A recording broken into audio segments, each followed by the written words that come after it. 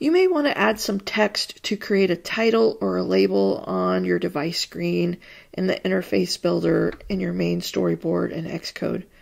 You can do this by going to the plus sign in the top toolbar in Xcode to open up your object library. So click on the plus and then type in the word label. And then grab and drag the label from the object library. As soon as you start dragging that out, your object library will close. Drag that onto your device screen in the interface builder.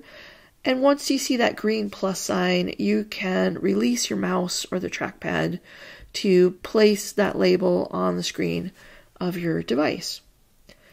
As long as you see these white boxes around the label, you can edit it. If for some reason you've clicked off of it and you don't see those, just go ahead and click back on the label so that you can edit the text. To do that, look over in the inspector panel on the right side and make sure you're on the attributes inspector that has the three little sliders in the button. And then look at the top where it says text, and in that second box where it says label, go ahead and put your mouse in that box and replace label with the text that you want to see on your screen.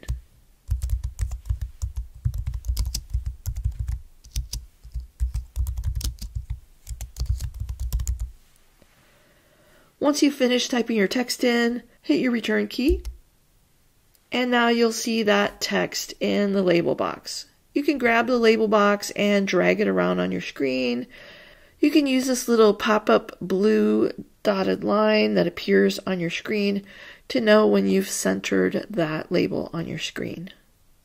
You can also change the color of the text in your label by, again, looking over in the Attributes Inspector in the Inspector panel on the right side. Here where it says color, you can click in that box and you could select a different color for your text. You want to think about what your background color is and making sure that the color you select allows your user to easily see and read that text on the screen. So I'm just going to go ahead and leave this as the default black color. You can also change the size of the font. Here in this font box over on the right side, you can use the up arrow to increase the size of the text in your label. And then again, you may want to drag that label on the screen to center it. Also making sure that you're looking at those blue pop-up lines on the left and the right side to know that your label is appearing inside of the safe zone on the device screen. That's the area, again, that will show up on your screen and not be obstructed or clipped off by the edge of the screen.